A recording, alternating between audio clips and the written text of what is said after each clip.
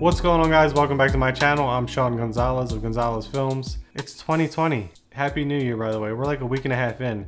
This is crazy. 2019 just flew by super fast. I'm excited because I have a whole bunch of videos to show you guys. Make sure you hit that subscribe button and the notifications tab. This way you're notified every time I upload a new video. Today we're doing a review of the Schneider Cinelux 2X Anamorphic Projector lens. We're gonna check that out right now.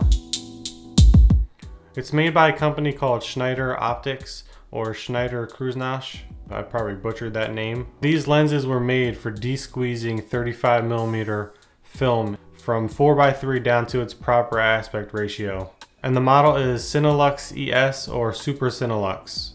So besides the lens, what you see on it right now is a custom built lens clamp and a lens collar to support the lens itself while it's on 15mm rods. Brand new from the factory, you can get them from $3,000 to $5,000. But for anybody getting into anamorphics, I don't see why you'd pay that much for a projection lens over a true anamorphic lens. There's two versions of this lens. There's this one, which is flat on both sides. The other one is similar, but it has lips on the top and the bottom. This one's desired more because it's easier to mount a clamp onto the front of it. And the other one with the lips, it's a little harder to get a clamp on the front. And also it has these little focusing screws on the front of it compared to this one, which you use Allen keys to focus. The lens itself doesn't have any rotating pieces on it. It's just this solid block holding these two pieces of glass on the inside. That's why this is one of the sharpest lenses there are out there for projection lenses. So you can't run and gun with this unless you have some sort of variable diopter in the front of it, which will help you focus closer.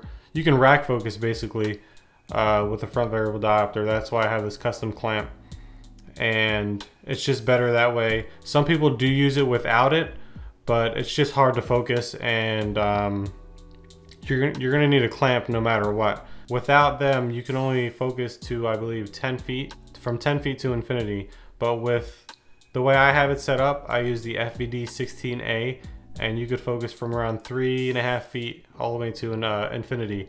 And on that, there's threads, so I can just screw on diopters or filters if I need so. It's just easier for me to run and gun that way.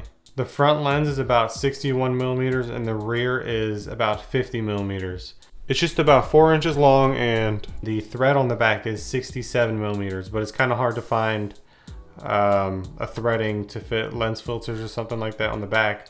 You have to have them custom made because they're just hard to find. I've scoured the web, but the only way is to have something custom made. It weighs about 1 pound 4 ounces minus 1.5 ounces, so about 1 pound 2.5 ounces because of the ring, or 562 grams minus 50 grams from the ring, so about 512 grams total. Most anamorphic lenses produce flares that everybody wants, you know, to make their films look cinematic. But this lens, you can't really see them unless you add a UV filter to the back of the lens, or if you add some type of streak wire down the back of it. They're very faint because of the coatings on the lenses. You can remove the coatings on the lenses, but I wouldn't recommend it because you're risking messing up your lens, the sharpness, and you could just damage it physically and optically. I wouldn't do that, but I did see some okay results for people trying to make the flares a little better. The flares didn't really come out all that good. It kind of looks smeary. There's videos online showing how to remove the coatings, but like I said, I wouldn't recommend it. I wouldn't want to risk damaging the lens or the glass. But if you want to be safe, like I said, just add a UV filter or a streak wire to the front of your taking lens, and it should improve the flares. It's not going to be as good as the flares that this produces, like organically, I guess you could say, but you're going to see a little bit more flaring. The bokeh on this lens is okay. It's not as funky as I thought it would be. I like a little more of a vintage look on my anamorphics. It doesn't mean for this lens you can't get any, you know, really nice cinematic shots. It's not a deal breaker, but I just prefer a little bit more of a character look to my lenses on the image. To use it, like I said earlier, you need some type of lens support, which I have the lens collar. You need a clamp in the front. If you can get a custom made clamp for the back with a step down ring to screw onto your taking lens, you can do it that way, but you're still gonna need some type of lens support because this thing is pretty heavy. There's all types of front variable diopters out there right now. There's custom ones, there's Rapido technology, which is the one that I use. There's a focus module, there's the hardcore DNA, which is made by Rectilux. There's so many options out there now. I just opted to go with the Rapido technology one. Now I should mention, I'm not getting paid to mention any of those names. This is just me mentioning the options that you have if you want to use a scope like this. Even though this is a 35mm projection lens, I use the FAD16A, which is made for the 16mm projection lenses. And there's a slight vignetting, not too much. I can deal with it. But Rapido does make a 35A version, which is bigger, and it'll introduce less vignetting, maybe none if that, because this is a 35mm projection lens, and it's a little bit more pricier.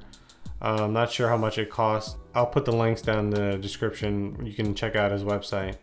And yeah, I just wanted to let you know that if you do decide to go with a 35mm projection lens, there's options out there. There's options for the 16mm scopes and the 8mm scopes.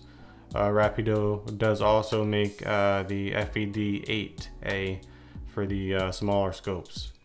Overall, it's a great lens. If you can find one for a good price online on eBay or Craigslist, I would suggest you get it. It'll give you that nice cinematic look, and it's not a bad starting lens for shooting anamorphic. Just make sure, like I said, you get that lens collar for support. First and foremost, get the lens collar if you can, or some type of support to hold the lens up, because it's really heavy and you don't want it weighing your camera down or breaking any of the hinges or screws. The price on these are only going to go up because people are buying them up like crazy, because the anamorphic look is in right now. Everyone thinks, you know, buying one of these is going to give you that cinematic look, and it does. So I would say grab it if you can find a good deal. I picked this one up for about $100 a little over a year ago on eBay, and I've used it on a couple projects. It's really nice, really sharp. It just depends on what you're going for, the type of look you're going for. I just prefer the creamier bokeh and the vintage look that the 16mm scopes give you. Also, before I wrap up this video, usually when you buy these, they don't come with any protection for the front and the back of the glass. So what I did was I took this off of a peanut butter bottle and I painted it black. Luckily it was the same size as the back of this lens, and I just sanded down the grooves that this screws onto the bottle with, and it fits on here snug, perfect, and your glass is protected. For the front, all I did was I purchased a 77mm cap offline, and it fits perfectly onto this clamp that I made. So that about sums it up for this video. I hope you found it useful and informational in helping you decide if you want to purchase this lens or not. You guys have a good one. I hope you enjoyed the video, and I'll see you guys next time. Thanks for watching, guys. I appreciate the support. Make sure you subscribe to my channel, hit that like button, and drop a comment down below for the next video that you want to see. I'll see you guys next time.